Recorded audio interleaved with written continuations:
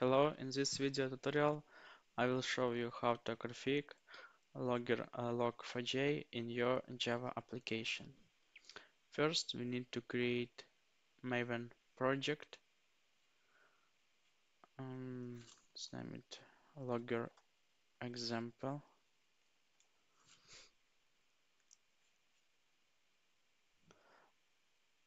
After that, we need to add a new dependency for our logger. Let's Google it. For example, log4j maven, and in this site we can choose first link, copy this dependency and paste it.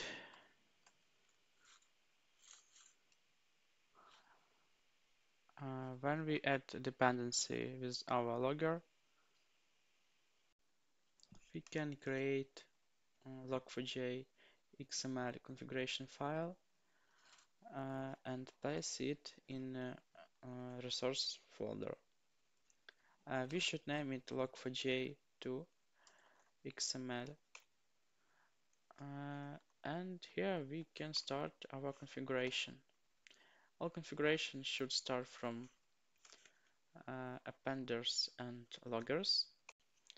In appenders object, we can define which type of logger we want, for example, in file or in console. So let's start from console example. Here we should give a name for our logger. It can be what you want, but I'll name it log to console. And here should be a target, which type of console it will be. In our example, it will be system out. After that, we should define pattern layout.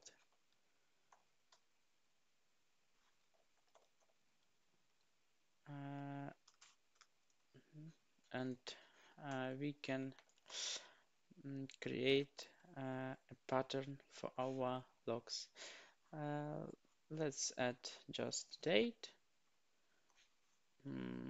method from which our log was executed, log level, and class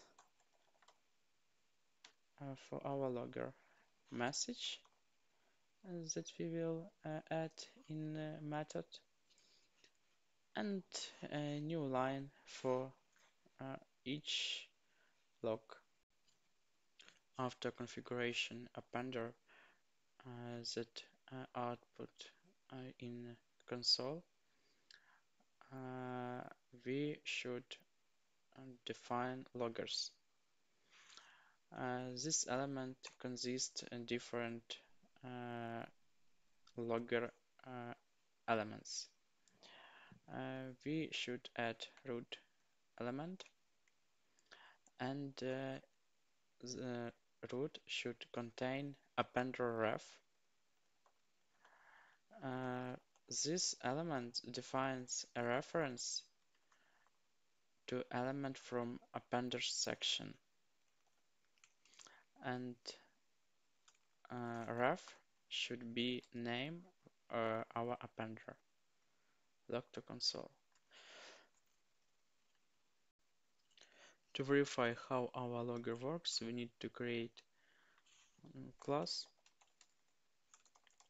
with name like example, create here main method, and using log manager create instance of object logger. We can use some method, for example info, to see how our logger works.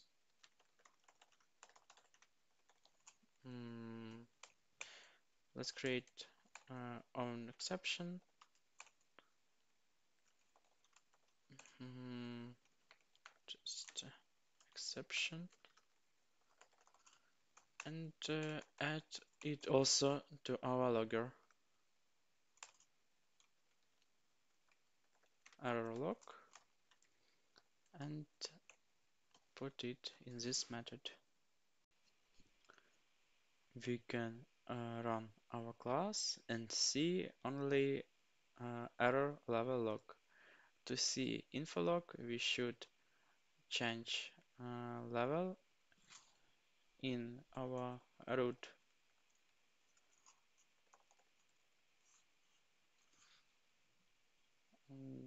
Let's start program. And now we can see info log. Using a few appenders, we can save our logs in few streams. For example, in file and in console. We should use file object and define name for it, file logger. Also, we should define where our file will locate.